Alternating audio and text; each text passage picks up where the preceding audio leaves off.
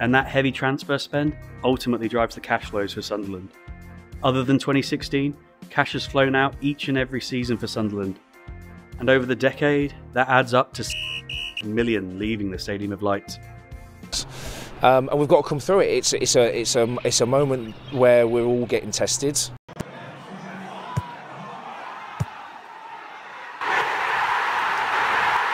Multiple takeovers, back-to-back relegations, and decades of operating losses. It's been a turbulent decade for the Black Cats, but having preserved their championship status for another season, let's dive into the financial story of Sunderland AFC. Sunderland's top line peaked in 2017, their final season in the Premier League. Since then, consecutive relegations saw 4 straight years of decline, but promotion has seen Sunderland rebuild, generating $35.5 million in 2023, their best result since 2019, but still shy nearly $90 million of their best season. In the Championship, this was the 7th best result, and for teams without parachute payments, they were second only behind Bristol City. So what's fueling this resurgence? Let's dig into the revenue streams. First, matchday revenues, making up more than half, raked in over $19 million, their best result since Premier League relegation. Whilst not fully recovering, average attendances at the Stadium of Light saw a jump in the right direction at just under 39,000. This was the highest across the division, underlining the potential of the Sunderland fan base. Next, TV and media, Sunderland made $10 million, $7 million up on the year before due to the return to the Championship. However, this may see a small decrease in 2024, having finished in the bottom half of the table this year. And finally, we have commercial revenues of $4 million, well down from the $13 million in their final year in the Prem. 2023's main partnerships were with Nike as kit maker and Spreadex as main sponsor. But the Black Cats are changing it up, having inked a deal with former kit maker Hummel for a 5-year multi-million-pound deal.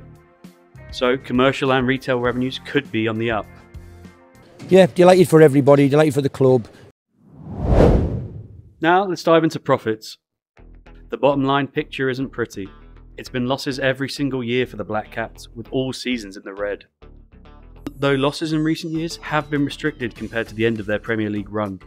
Sunderland's operating loss was still in the top half of Championship results, highlighting the financial pressures in the second tier of English football.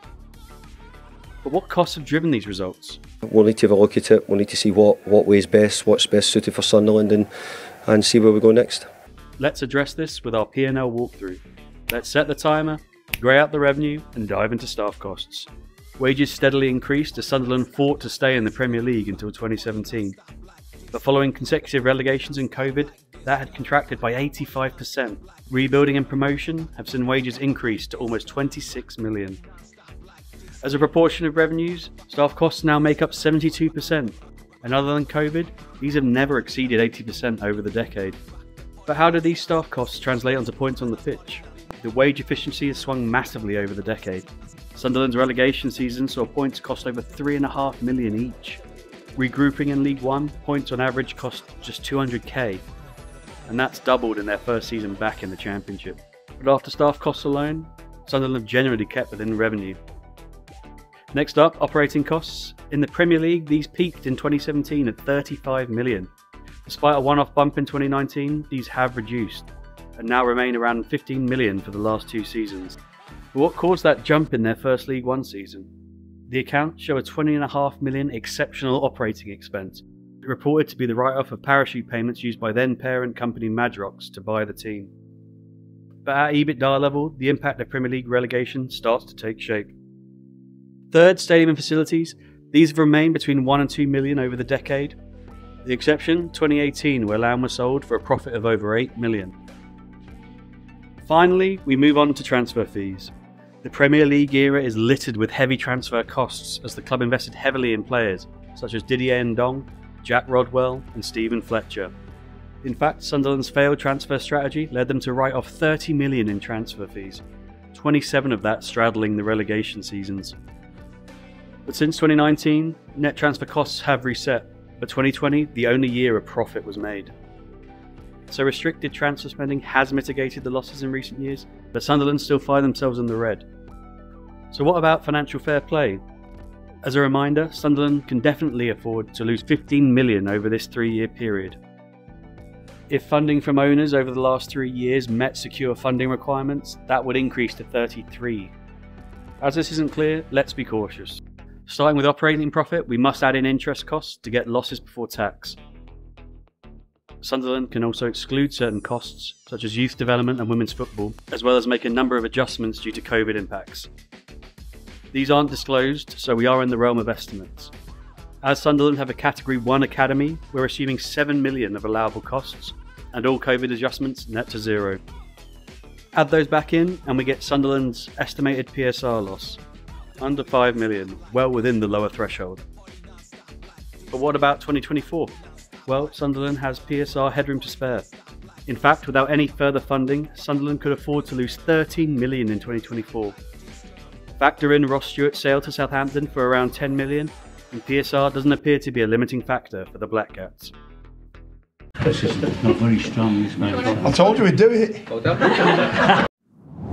Finally, let's see if cash matches with the profit picture we've just seen.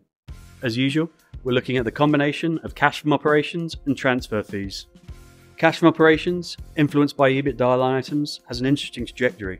2016 was a banner year, but post-relegation, cash has flown out of Sunderland until 2023. That heavy windfall in 2016 means that across the decade, Sunderland have actually generated 1 million. But if you look from 2018 onwards, that plunges to 53 million of cash flooding out. Now back to transfer fees. Heavy investment in the Premier League years, followed by more modest inflows and outflows. Over the decade, that's resulted in 75 million of cash spent on transfers. And that heavy transfer spend ultimately drives the cash flows for Sunderland. Other than 2016, cash has flown out each and every season for Sunderland. And over the decade, that adds up to 75 million leaving the Stadium of Light. And we've got to come through it. It's a moment where we're all getting tested. So how much funding has been required? The majority of cash funding came from Ellis Short, who was estimated to have written off hundreds of millions when he sold the club in 2018. Since then, the revolving door of owners has ultimately increased funding over the decade to 154 million. However, that write-off means in 2023 Sunderland's debt is just 18 million, all owned to current owners Kirill Louis-Dreyfus and Juan Sartori, which appears to be a much healthier position than the 141 million owed back in 2015. So, will Sunderland continue to rebuild and fight for a seat back at the Premier League table? Only time will tell.